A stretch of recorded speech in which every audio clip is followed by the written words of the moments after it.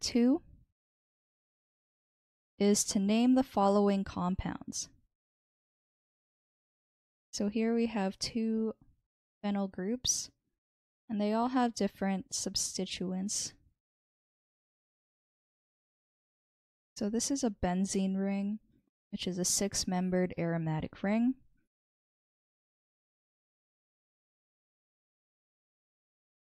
And before we start naming, we want to number all the carbons in the ring.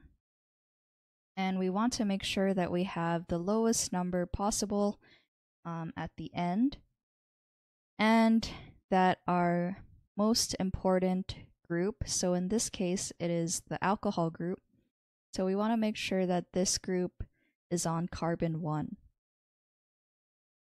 So if our alcohol group is carbon 1, if we wanted the smallest amount of numbers, we're going to go counterclockwise, making this bromine on carbon 2 and the second bromine on carbon 4. Okay, so now that we numbered our benzene ring, we can start to name it.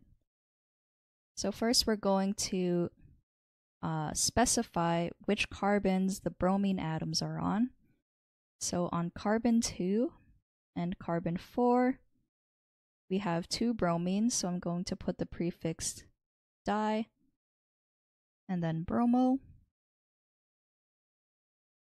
And our parent is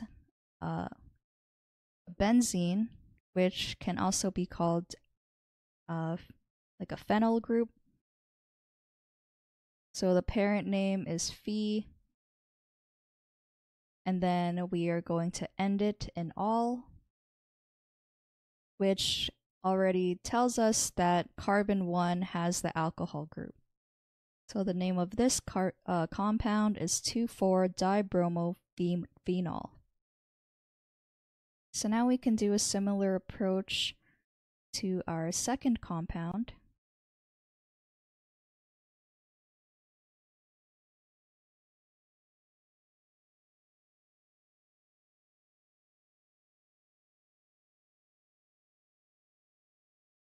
Now let's number again. And we also go counterclockwise since the methyl group and this iodine group are right beside the alcohol group.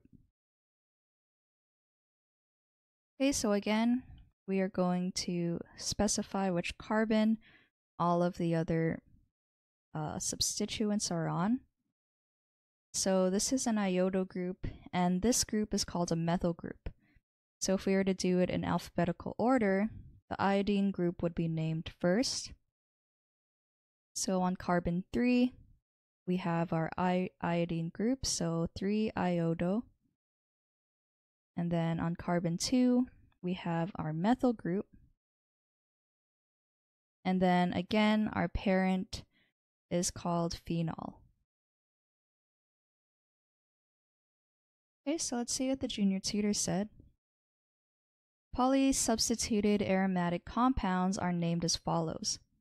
First is by identifying the parent that will give the least number of locant to the other substituents.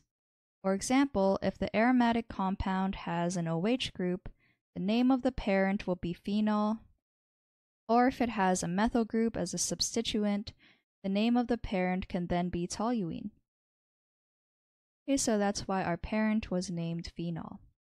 And then they just have a lot of different examples of different aromatic compounds.